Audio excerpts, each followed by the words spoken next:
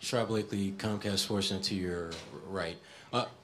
Talk a little bit about just the start of this game. It seemed that from the jump, you guys were kind of fighting uphill against these guys. And just aside from LeBron James, what were some of the keys to them getting off to such a great start? I think their energy level was by far higher than ours to start the game, and they set the tone to start on both ends of the court to start the game, and we just started playing catch up from there. I think we got to come out and play a little more harder and a little more aggressive on both ends of the court to start the game.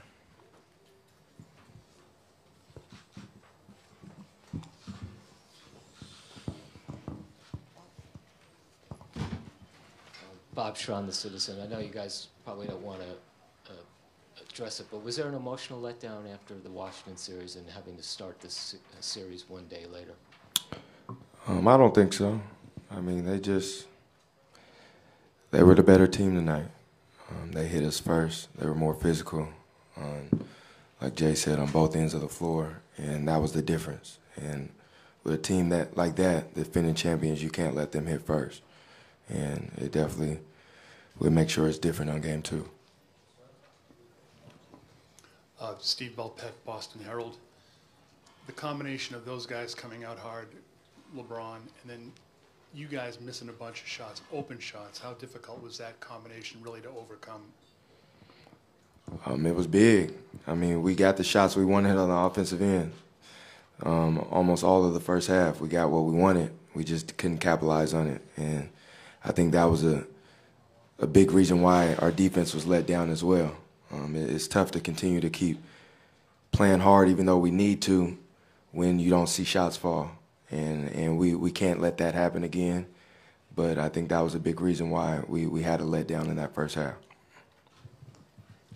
Back here, Gary Walsh from Boston Globe. Jay, primarily, how tough is it to guard LeBron one-on-one when he's going downhill, he's getting a head start? I mean, how tough is that, and how can you guys make it difficult for him and for Love in game two, because both of them were able to be effective? Yeah, obviously he's a great scorer, and when he gets to going downhill, we just have to see bodies. I have to do a better job of being up to touch on and being on the ball, making it tougher. But yeah, he has to see bodies behind me, and we got to do a better job of showing help early and then getting out, spreading out to the shooters, so they don't be a factor in the game. But we'll watch film and try to adjust to it and give him a different look. Obviously, he got comfortable with what we were doing out there on the defensive end, and he had his way. So we got to switch it up and come with a different game plan. Jay, Mark D'Amico, Celtics.com to your right. You and I have talked quite a bit this year about you being a key portion of when you guys play a small ball lineup. During this game, you guys did that during the second half. It seemed like you found a little bit more rhythm. What did you see that changed for you guys when you did go small that helped you catch a little bit more rhythm? Yeah, I think we were able to capitalize on how they were defending the pick and roll, especially with Isaiah being a primary ball handler. We was able to make reads and just play it simple, keep it very simple, because we know we can get any shot we want against these guys. It's just about us keeping it simple and getting our reads and making the right play. But we'll take the good from the second half and try to watch film on it and get better and prepare better for game two. Hey guys, you credited the athleticism of the opposing team, but to what do you credit the amount of time off that they had in their performance tonight? So many nights off, so many days off versus your one day off. I mean, you gotta give it to them. You gotta tip your hat off to them. They were the better team tonight, and they had more energy than us. And I mean, it was obvious. They had a week or two off, and we just went 7 games. And we can't use that as an excuse, but I mean, they hit us first, and they were the more energized team tonight. So there was a reason for that. Adam Himmelsbach with Boston Globe.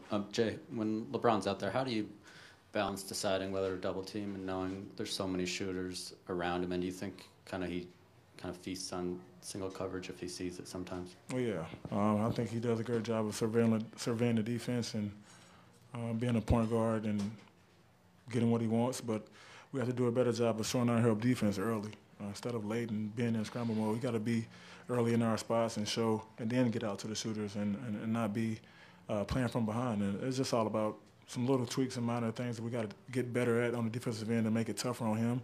I think we'll do a better job with the game too, but he's a tough scorer when he sees single coverage, obviously, and I think he just got to see help defense, and from there we'll be fine. Taylor Snow, Celtics.com. Brad was just saying how Jalen's athleticism could play a big impact for you guys in this series. Just what do you think of his impact tonight, and just what are your expectations for him moving forward? Yeah, he played well tonight. I think when we went small, he was a key factor in being able to switch and play against everybody on their team on the perimeter. So I feel like he will be key moving forward to game two. I think he brings a lot of athleticism to our team, and we're going to use it against these guys. Brian Robb, 98.5 The Sports Hub. Isaiah, how would you assess what the Cavs did, how they guarded you tonight? Did they do anything to surprise you, or were you just out of rhythm a little bit in the first half? No, they didn't do anything. They played how they played throughout the season. I just missed shots. Didn't get a rhythm. But next game, I'll definitely be more aggressive to make plays, get in the paint, and make stuff happen. But they didn't do nothing like the Wizards was doing or the Bulls were doing. They kind of played how they normally play.